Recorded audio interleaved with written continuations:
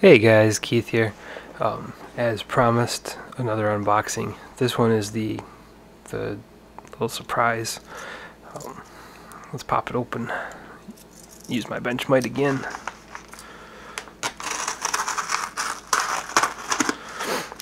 I forgot to mention this is from MrTitanium.com.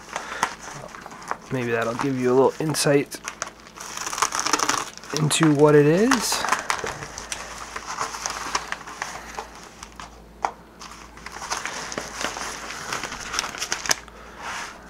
Packing slip. Okay. Mr. Titanium obviously deals in titanium. He deals in jewelry. I finally found a source for titanium chain. This is a 40-inch chain. The cool thing, it comes pre-terminated for use as a necklace. I mean, this is the largest one he sells, 40 inches. A bit long for a necklace, but my intent was to use a piece of it for an EDC project and keep 20 inches for a necklace. So that's cool. I don't have to do any work on one end. I just have to transfer the jump ring further up the chain. Alright, zoom back out. So, 40 inches of titanium chain. I forget the model. It's on the slip here.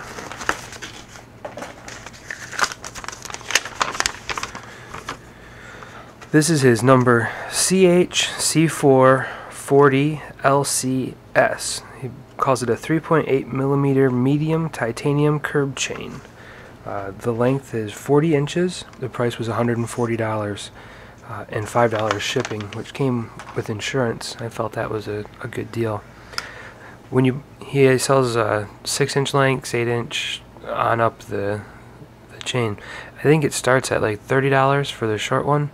So really, it made more sense to buy 40 all in one go rather than buying the 6 or 8-inch piece that I needed.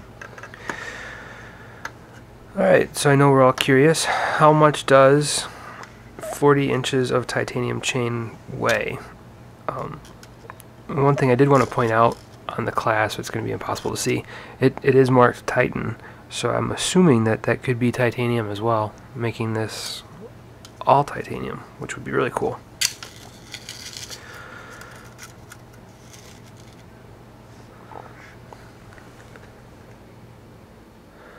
"40 inches of titanium chain plus the clasp is 0.482 ounces. That's really light. What it's going to replace is this piece of jewelry chain that I've got on my keychain. Some of you may have seen this on EDCF, edcforums.com. This is my Tech P7 suspension clip, and the chain dangles into my pocket. Everything connects to this titanium ring that we talked about in an earlier video. So I'm betting that just this piece of chain plus the attachment hardware weighs more than this. Barely more. 0.4455 ounces. So the 6-inch chunk that I'm going to need for this job will reduce the weight significantly. This is a titanium clip on this end, the P7 and the stainless steel clip on this end. So what I'm going to do, I'm going to cut film, I'm going to pop this chain off, and we'll weigh just the length of chain. Okay, I'm back. I've got my 6-inch piece of that old jewelry chain and 6-inch piece of that titanium chain. All I did to separate the titanium links was just bend one. So The length of chain by itself, 0.1880 ounces. This titanium chain,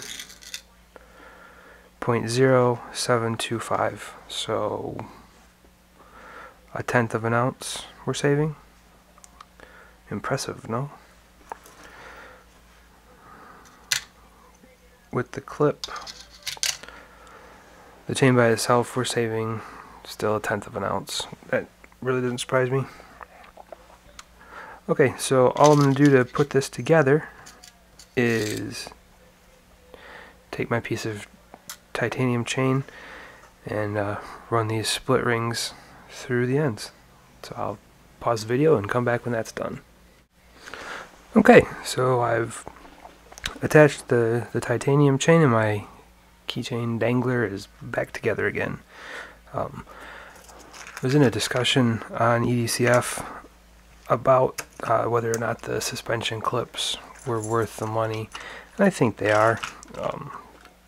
I've got my titanium chain in place of where the old piece of jewelry chain was, and I was displaying this on EDCF a little while ago. Somebody asked, the best way to set up the suspension clip or something. This is how I do it.